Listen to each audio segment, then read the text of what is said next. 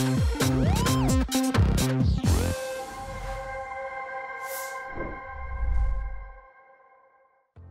guys, and welcome back to our channel. In this video I will tell you 5 of my most used functions which I use in openHAB 3. A few times I got the same question about a problem, and then I thought to myself maybe it's a good idea to post kind of a tips and tricks video.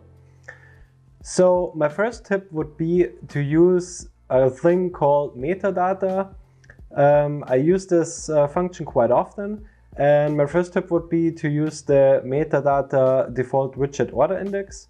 So for example, we are in the locations page here, and if you click for example this card, my office card, you will see that on first position there is an item called office light. On the second position there is my office light costs, and so on. So I got this item sorted in a specific arrangement. Normally if you link new items or new devices to openHAB 3, they are kind of unsorted. So probably you want this in a specific arrangement or your personal arrangement.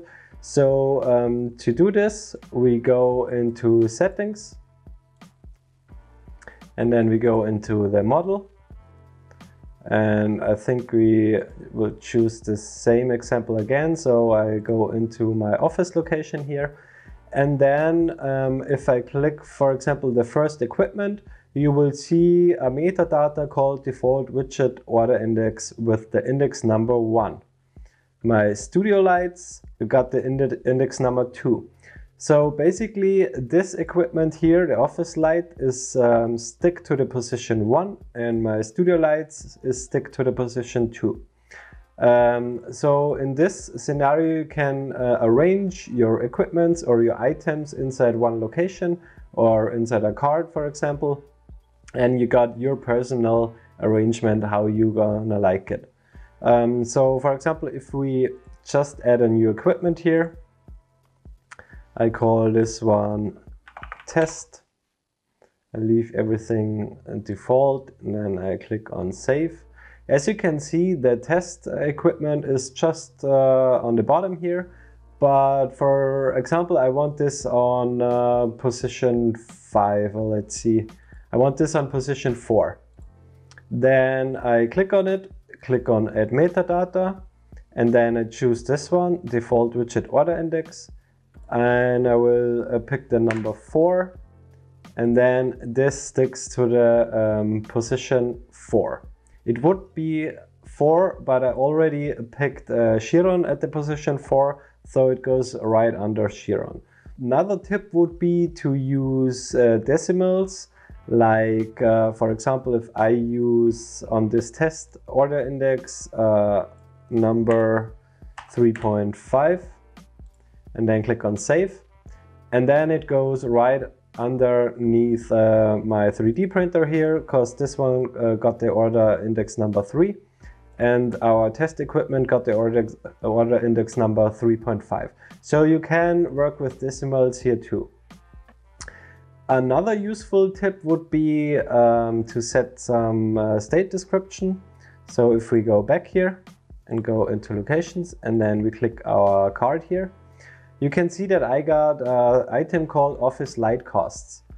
This is based on a rule, so I written a calculation rule here, but the number is given in just single digits without any unit in the back. So as you can see, I got my my voltage down here somewhere, my voltage of my server, or my daily consumption.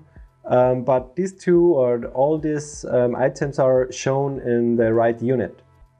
So for example, if you install a new device and this device sends the numbers with MQTT, most of the time MQTT don't even bring up the unit on the back, so you only get the number without the unit. So I think state description is a pretty powerful tool again. If we go inside the model again, and then we want to change the office light cost here. So as you can see, we got only the decimals here, no unit. And there is a good page a good tutorial on the openHAB wiki. Sorry, I gotta pick it up again. There you can read through the documentation here, and basically every unit and every symbol is available here in openHAB 3. So in our case, we want this with euro, for example. So I click on add metadata and add a state description. And then I choose a specific pattern here. So I need the %.2f. This number 2 stands for the decimals. And I will just go for $. And then I click on save. And then as you can see, we got $40.86. This would be one way to use the state description. Another one would be, for example, in my calendar. So if I click date and time, you will see that I got a different pattern here. So I got my day, the date and the time. So if I just look into the state description here, you will see that there is a way different pattern than before. I will post you a lot of different patterns in the video description, so you can go through it and play around with it a little bit. The third tip of my most used functions here would be to set inside this card a second tab.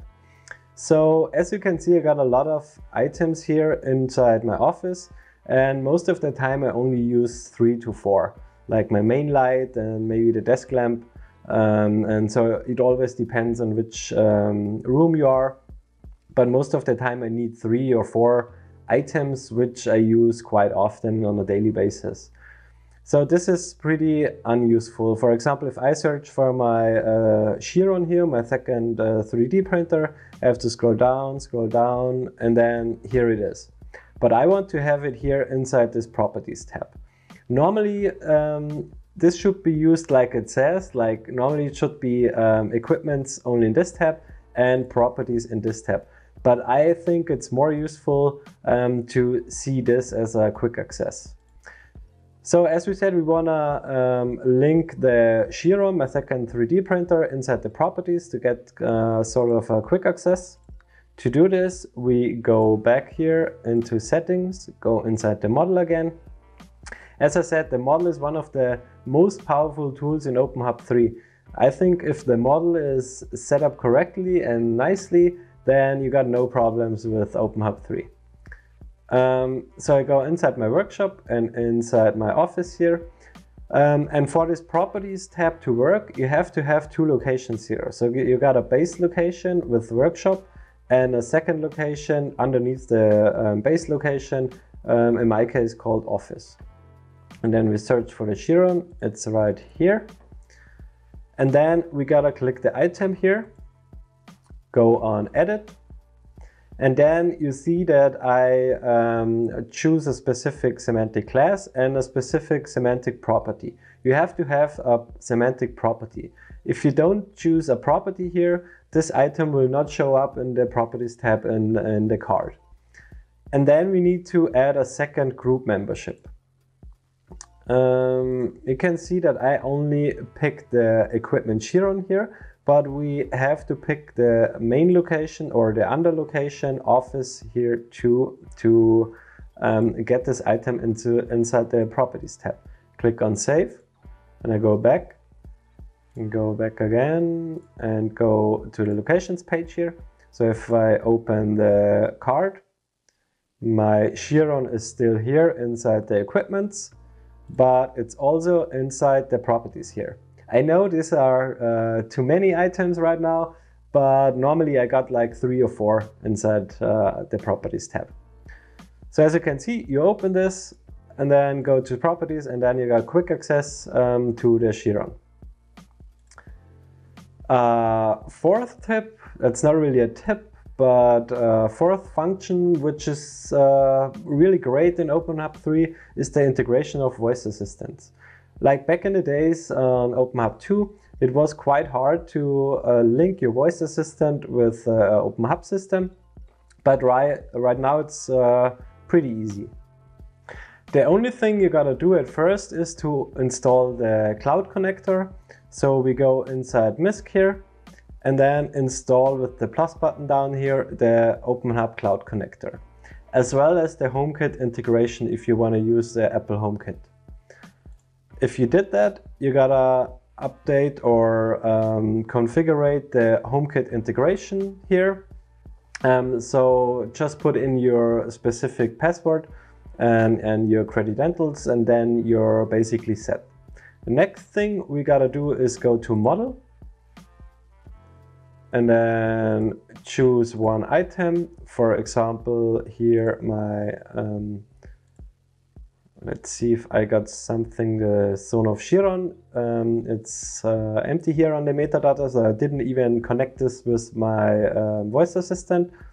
So we need to click Add Metadata and then choose one of the 3 voice assistants here. We can choose between Alexa, HomeKit and Google Assistant. In my case, I want to use Google Assistant, and then I choose a specific class. It's outlet, because it's a power outlet for my 3D printer. And then I click on Save, and basically you're set. So it's way easier than back in the days in openHAB 2, where you have to tag some textual files and do a lot of stuff. The only thing you gotta do now is go into your Google Home app, search for new devices, and this device, Zone of Chiron, should pop up. That was my 4th tip, and the 5th tip is a cosmetic one. I think it's really pretty to have some backgrounds like this. So to get a background like this inside a card here, it's quite easy again. Just go on top here on Edit Homepage and then choose your card you want to have a background in. And as you can see here, this section says a background image. So you gotta post or insert a link to an image. In this case here, I just search for an office picture on Google, and then copy the link and paste it in inside this box here. And then click on Done and Save.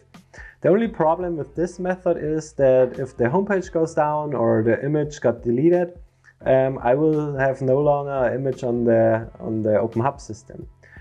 There's a workaround or a better solution in my opinion. So if we just search for an example picture, I just choose a cat here, and then I save this picture. Again, close this. And then we want this image as a background here in my office card.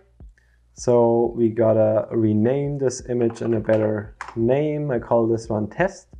And in my case, I use openHAB 3 on a Raspberry Pi.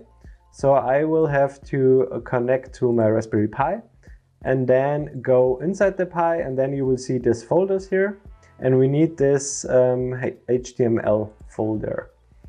And then we gonna paste the picture inside this folder here. You can close this, and then we gotta type in HTTP/ and then the IP address of the host of openHAB or the picture. So you can even save this on a Mac or a Windows or on your server. So I will have to pick the